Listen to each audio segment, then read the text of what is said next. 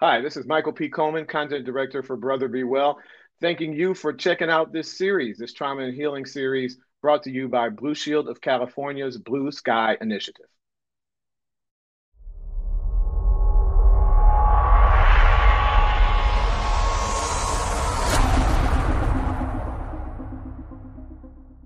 We talked about at the beginning the old definition of trauma that it used to always be used to talk about a physical trauma. I'm happy to say that we as a society are becoming much more trauma aware, if you will, than we've ever been. I'm wondering from your perspective as a marriage and family therapist, why is it so important that we remain, that we become, if we're not, and we remain trauma aware? And specifically, I'm reading a book. The name of the book is What Happened to You? And the premise of the entire book is we need to make a shift from asking someone that's struggling or having some issues. The old question used to be, what's wrong with you? And we're shifting now to what happened to you? What in your background causes has caused this reaction or this experience or you to behave in a certain way? Why is it so important that we shift that question? And why is it so important that we as a society become trauma aware? There's several reasons, Michael, and the first one starts right here, right? So the first one starts with us, and I use the analogy all the time about seeing our bodies as a high performance Ferrari, right, or a Lamborghini or a Maserati, and the symptoms we experience physically, through trauma and mentally, as a metaphor for a dashboard that's letting us know something's wrong. So all those symptoms I've already talked about is the dashboard, those lights going off, the codependency, the enmeshment. Those lights going off telling you there's something going on with that Ferrari. And being trauma aware really equates to people of color having a lower mortality rate, really. I mean, when it comes down to it, because if we have the skills to recognize this is trauma aware now. So we're being aware of what trauma is, how it occurs, what it looks like, how to get treatment for it, and where to go for treatment. That's going to help the mortality rate within people of color. And we've been traumatized by an event, and we've also recognized how it impaired our functioning in some kind of way, right? And where do we go, and how do we, what do we do once we find out? So there's all these steps that will really require us to be trauma aware. What does trauma do to us? How does it impact my pre-existing conditions? I already have hypertension or blood pressure, or now I've been affected with COVID, and now maybe my lungs aren't operating at the fullest capacity they did before. How does being trauma aware impact my body physically? This different body that I have over the last 2 years. So there's several different determinants that we have to consider. And for the second part, like what's wrong with you, I look at it, what's wrong with you versus what happened to you. What it really is just learning how to address the person dealing with trauma from a humanistic component, right? Yeah. So what's wrong with you furthers the issue why mental health stigma is prevalent in our communities. Because saying what's wrong with you is like, what's wrong with you? It's like you're judging them, right? What's wrong with you? So stigma is really rooted in people already thinking there's something wrong with them. So destigmatizing mental health in the community really starts with changing our language as peers, professionals, and friends. So at the very root of it, it's starting to change that language, like you said. Not using what's wrong with you, but how can I help you, or what's going on with the symptom that you're experiencing, or what happened to you. What happened to you allows that person to tell their story. It allows them to share, what's going on with them, and it gives you at least that avenue and that door to help them out. I'm taking some notes here, Christian, and so I'm going to use your words. Your words, as always, are so much better than mine. I was thinking about this question earlier. What's wrong with you? Kind of puts the focus on the person. It's on their plate. This is your problem. You are creating the problem. What happened to you kind of lets the person, just by framing the question that way, I think it suggests that there are external forces that we have nothing to do with. We're going to talk a little bit about generational trauma here at Brother Be Well. People of color have trauma that goes back centuries that we didn't had nothing to do with that, right? But we wind up today with these conditions and issues that are related to what happened to us, not who we are or anything that we've done. And that's really a therapeutic technique is Mm, depersonalization. So one thing of engaging youth, that as a therapist and a clinician, what you do is you want to depersonalize. So instead of saying how did that depression affect you, you want to reword it saying, how would a person who went through this have dealt with this depression? So it depersonalizes it, so they don't feel like the light is on them, right? They're talking about themselves. So it's also a therapeutic technique to use. I love that. I love that. Maybe, yeah, I love it. Thank you. Really appreciate it, Christian.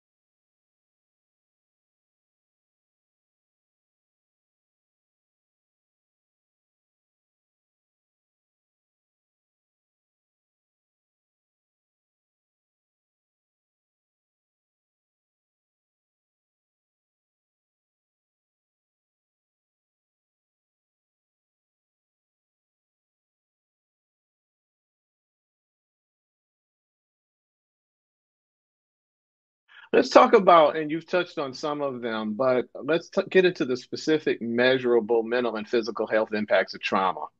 And we're going to talk about them in detail during subsequent conversations during this trauma and healing series. But for this conversation, if you can summarize, how might one know if he or she is suffering from untreated trauma? Often we might not realize. When I took the ACEs test, I had no idea that some of those experiences might be driving certain behaviors or impacting my health. So how might one know if he or she is suffering from untreated trauma? Well, first, this goes back to your previous, right? The trauma aware. So that first step, right? We're looking at the ability to become trauma aware. So understanding first of all what it is, and then as the community, as we become more trauma aware, we can look and see, that within trauma there's physical, there's emotional, there's circumstantial, there's environmental, there's biological, there's social. So there's all these components that play a part. So once we kind of know how that affects those different areas, we can start to look out in those areas. So the first question you may ask is, do you experience emotional distress after being exposed to specific places, events? And check this out: smells. So research and studies show that smells, can trigger someone's traumatic response. So they may, as they were a child, maybe they may have been abused physically, and the smell of the man or the woman's clothes or the detergent that they had on, or their body odor, triggers a certain response.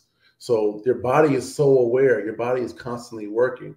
Do you experience a regular occurring nightmares or flashback, or do you react physically after being exposed to something? That's another indicator. Also, are you hypervigilant? So hypervigilance is always worried someone's going to abuse you again or attack you in some way. Someone taps you on the shoulder and you jump. It's called a startle response. So that's another symptom. Someone's trying to give you a hug and you're constantly always pulling away. Startle responses are very common too. And when someone is jumpy after someone attempts to touch you, that's a really indication that maybe some type of trauma has occurred. And these are also things that teachers use too, and therapists use. When students are coming in the classroom and they're trying to assess for child abuse, as they are mandated child abuse reporter. If they notice some of these things, they also take note of these as well. Trauma also impacts your concentration. So as well as it causes irritability. So if you notice that, man, I'm getting enough sleep, and I'm relaxing, I'm eating right, and I can't focus or I can't concentrate.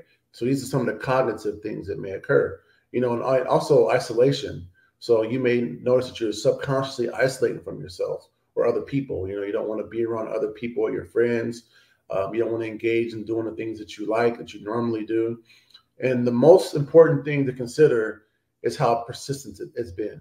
So this will help your clinician, this will help your doctor be able to like help diagnose it and treat you.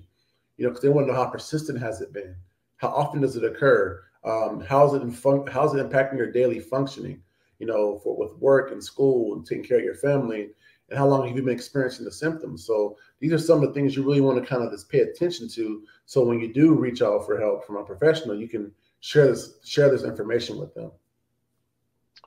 I'm taking notes again, Christian. You made me think of someone that I know for quite a number of years. We've noticed she completely freezes up whenever you try to get too close. You can't hug her, you can't touch her shoulder, and she jumps. And I just wonder now, just based on what you said, if that, I just really want to ask that woman, what happened to you? What happened to you would be a great question that I hope someone's asking her. I appreciate you walking us through that, Christian.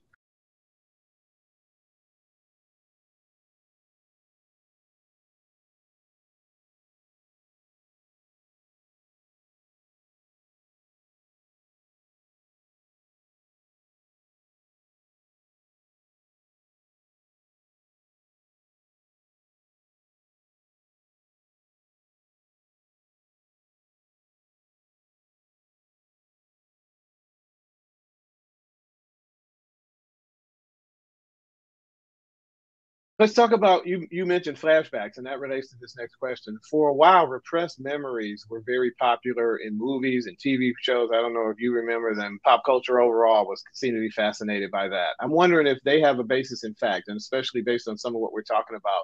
Can someone suffer from a traumatic event, or maybe multiple traumatic events, even that one doesn't even explicitly remember?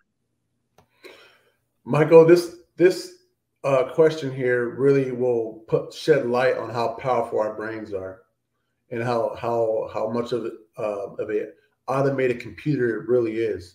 Whether we're using it appropriately or not. So the short answer is absolutely. Just because one doesn't remember a traumatic event doesn't mean that it didn't occur or they aren't suffering from it. And basically, how the brain works is it literally tries to stay healthy by blocking out or flooding undesirable events. So a technical clinical word is called flooding, something that the brain does. So basically, for individuals with ADHD, for example, the prefrontal cortex of the brain, if they have experienced too much overstimulation, whether they're angry for a long time or they're sad for a long time or emotional or even under the influence, those same components in the brain trigger a flooding event kicks in where you can't think, you can't remember. It's literally doing that. Your brain is flooded. So it's almost similar to an old school car, right? Where you pump the gas several times, and you're trying to start it. It's not going to start because there's too much gas, in the gas lines. It's flooded over. You have to wait for it to calm down. Same thing with the brain. That's why memory loss could be a symptom of trauma too. So because that's the brain's way of trying to cope or forget about it. Good example here.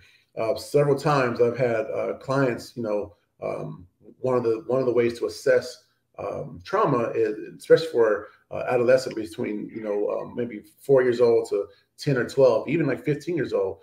You'll sit them down and say, "So, tell me about your birthday at 9 years old." If you know the trauma happened around maybe 10 or 11, sometimes they'll say they don't remember their birthday, and you'll go out, "Tell me your birthday at 10 or 11." And they have no recollection of their birthday or their first birthday. So that is a way that the body has basically either blocked or flooded the brain or that memory of that memory portion of their brain, which is also indication of trauma. Our bodies and brains are amazing, aren't they, Christian? That there are those protection mechanisms that are set up to help us get through a situation or situations. But again, so if left untreated, they can set up other problems that we're going to talk about during this trauma and healing series. Really appreciate you walking us through all of that, Christian.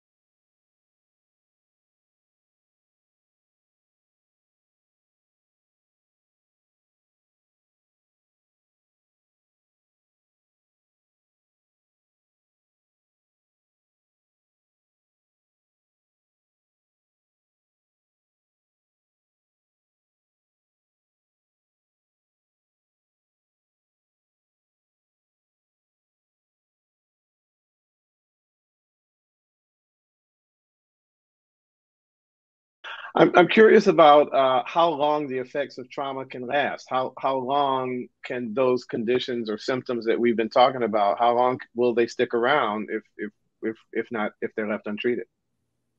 You know, it's this is another variable that occurs, right? So a lot of times we miss especially in youth and adolescence, and we miss the mark in terms as a caregiver to see some of the symptoms. So some of the symptoms, you know, they come early. That will kind of give us an indicator, which is enuresis, which is when a child urinates on themselves or in bed, or they call it peeing in the bed, or encopresis, where they defecate on themselves. And these are the clinical terms: enuresis, encopresis. These are also signs of trauma. So when sometimes you'll see a 14-year-old who's peeing in the bed, a lot of times that can be an indication of trauma. It's not a determination of trauma, but it could be an indication of it. So to answer your question, it really depends on the individual and the severity and how early those symptoms were picked up. And if they're in treatment, the effectiveness of treatment and how long they been in treatment for, it can really change that time frame. So it can last from anywhere from 6 months to several years. And it could also become intermittent, as we talked about earlier, right? And chronic, so where it goes away and then it comes back via a flashback in dreams or so on. So you may have you may not have any experiences or symptoms, and then maybe you go to that birthday party and you smell, after 25 years of being in that room, you go back to that childhood home or your uncle or your aunt's home, you have that smell of that bedroom or maybe the animal, and then those things come back. So it really depends on the individual and the severity, which is really hard to detect. But it really does matter on what's going on in between those times, whether they're receiving treatment and how effective that treatment is. That's very important too.